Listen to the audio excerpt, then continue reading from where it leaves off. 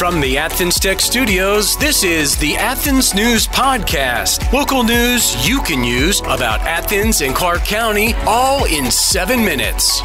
And now, here are your top stories. Hello and welcome to the Athens News Podcast. I'm Melissa Carter. We'll tell you the story of one Athens woman's new career inspired by a recent tragedy. Plus, a new compost program is being tested in Athens. But first, here are your top stories brought to you by Drake Realty. A stabbing incident has left one victim critically injured in Athens-Clarke County. According to authorities, the attack occurred last week on Cardinal Creek Lane around 2:59 in the morning. Police responded to find a victim with multiple stab wounds, administered life-saving measures until medical help arrived. Further investigation revealed the victim's son as the suspect, who fled the scene but was later apprehended in Jackson County. The 20-year-old now faces charges including family violence, aggravated assault, and theft by taking. This from the Red and Black. Former University of Georgia football player Ahkil Crumpton, known as Crump, has been sentenced to 30 years in prison for his involvement in an armed robbery, resulting in the death of a racetrack gas station employee in Oconee County in 2021. 26-year-old Crumpton received the maximum sentence for attempted robbery and false statement during the purchase of a firearm, totaling 360 months. He also faces state charges for murder in Georgia. Further investigations linked Crumpton to another fatal shooting in Philadelphia. Testimonies and evidence from teammates and co-defendants contributed to Crumpton's conviction. Multiple law enforcement agencies collaborated on this investigation, ultimately leading to Crumpton's apprehension and conviction. This from Fox 5. An autopsy will take place at the GBA's crime lab to determine the cause of death for a woman found unresponsive in her cell at the Athens-Clarke County Jail last weekend. 44-year-old Quamesha Shack had a history of heart problems, and it appears her death may be attributed to a coronary condition. However, the autopsy will make the final decision. After life-saving attempts at the jail, she was transported to Piedmont Athens Regional Medical Center, where she was pronounced dead. According to the jail log, Shack, who resided on Royal Court, was arrested on a warrant that charged her with failing to appear in court. This from the Athens Banner-Herald. It pays to know your doctor.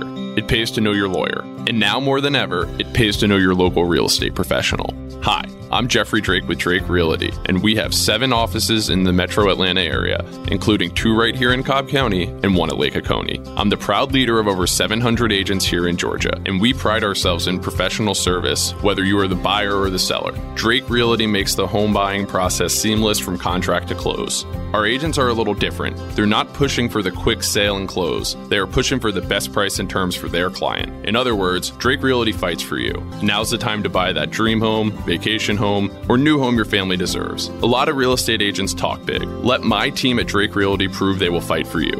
I'm Jeffrey Drake, and I'd be honored to have my team serve you. Visit us online at drakerealty.com. And remember, it's not how quick you sell or buy, it's what the deal provides for your future. Achieve more with Athens Tech. At Athens Technical College, their programs can connect you with in-demand and high-paying careers. I graduated from Athens Tech in May and started my job 2 weeks later. I had the job before I left, thanks to my professor, and just focusing on growing my career. As far as Athens Tech, I think I've been a member of the advisory panel for 10 years now, and it's been an awesome experience. I'm currently going to Athens Tech. I started out as an accounting major.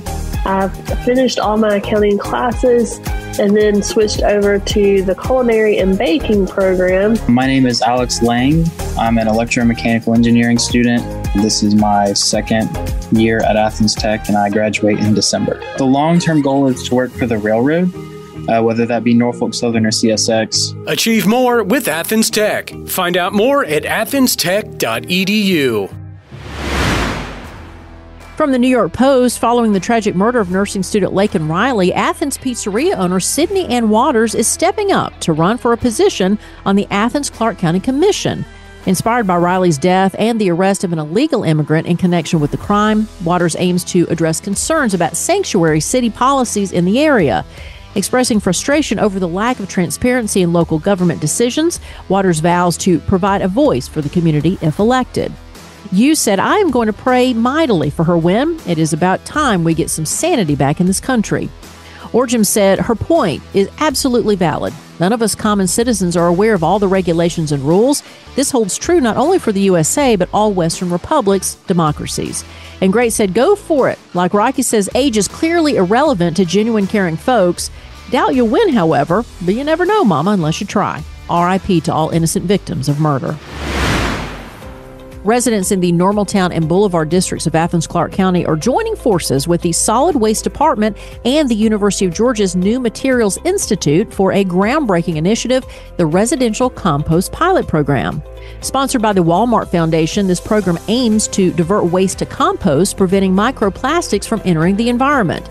With 400 residents registered, the program runs until May 10th. Director Suki Jansen emphasizes the importance of reducing waste and hopes to gauge public interest for a permanent compost program. The initiative aligns with UGA's efforts to find sustainable waste solutions, addressing the environmental impacts of traditional landfill disposal.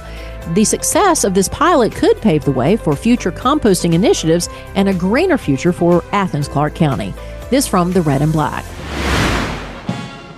In sports from the Red and Black and basketball, the Georgia men outlast Xavier in the first round of the NIT 78-76. And in baseball, it was Georgia over Wofford 18-6.